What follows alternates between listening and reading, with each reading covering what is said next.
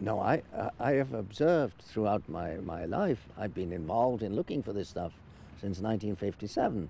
I've seen hundreds and thousands of prospects, not thousands, hundreds of prospects all over the world. And I was trained to be a geologist, and I saw my job in those distant days as being like a doctor. I would look at the prospect, yes, it was good. I could feel the pulse and say, yes, it was okay, or this one, no, it doesn't work. We were asked in those old days to express judgment. So we could see what was good and we could see what was bad, what was big and what was small. But those days are long gone. So now we're sort of salesmen trying to sell ideas to drill here for whatever reason, drill there, and most fail. I mean, this is not any miracle. Any simple observation shows that it fails. But finally now, surprising that, so there was a chapter of drilling wells everywhere, and one could afford to do it because the taxpayer paid. We were spending 10-cent dollars. I drilled many wells in Norway. Under the Norwegian tax regime, they had very high taxes, which was an enormous blessing. We loved the high taxes because all our costs were written off against them.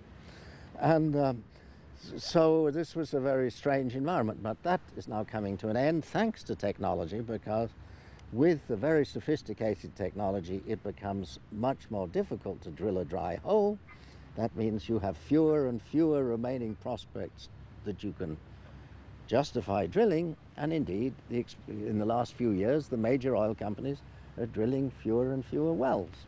So this isn't exactly a deliberate policy, but in practice they can see much more clearly what they're doing, and it is very difficult to deliberately drill a dry hole. No, the thing is, even a fairly small oil field is under quite low oil, at $10 a barrel. This is very, very profitable.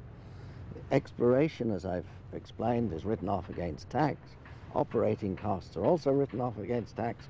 So quite a small oil field is already very profitable under low oil prices. So when oil prices rise, by all means, one can look at extreme situations in some way.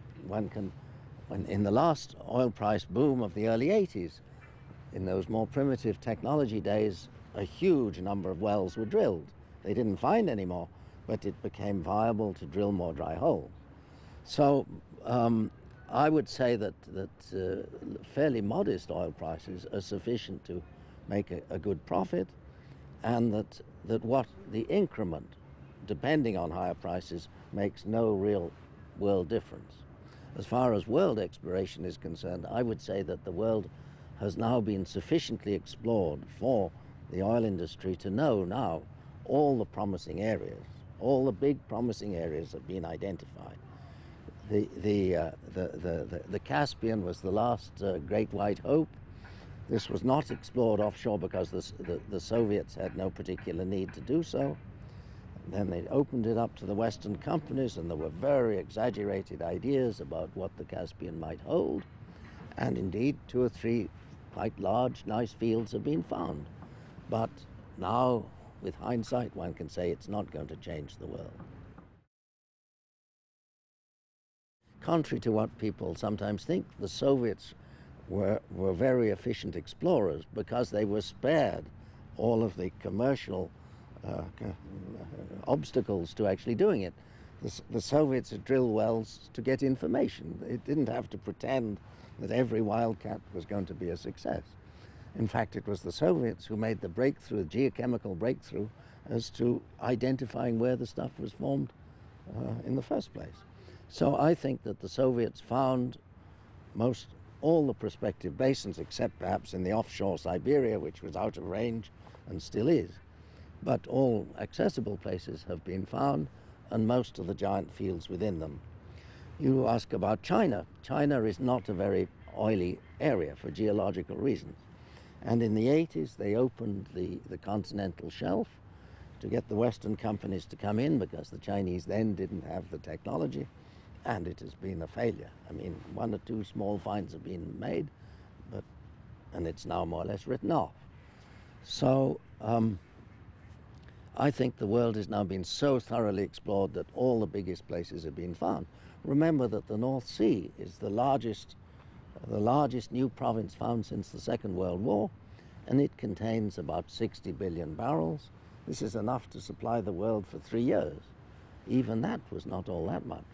So to imagine that there's anywhere mist as big as the North Sea is just implausible.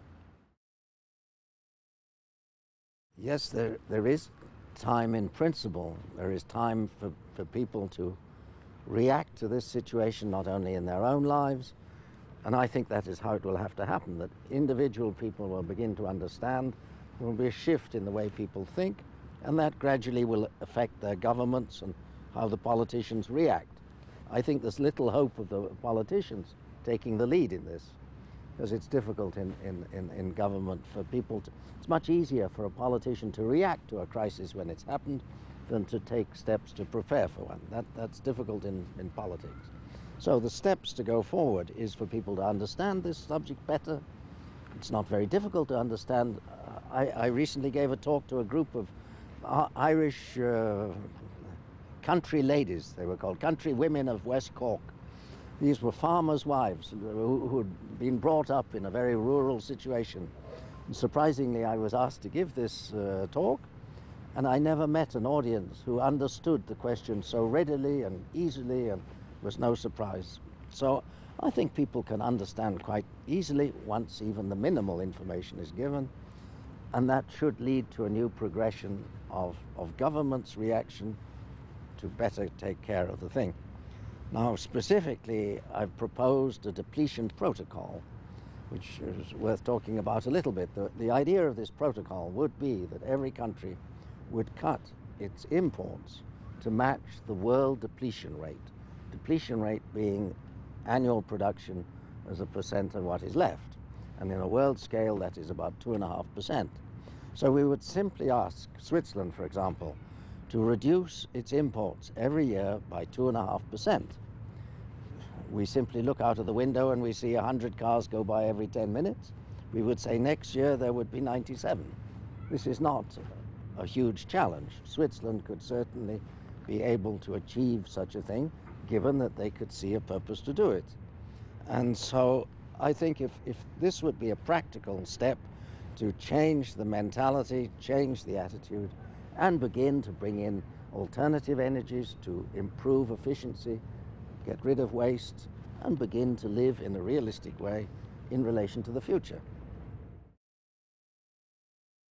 The countries that need oil will wish to take it from where they can get it.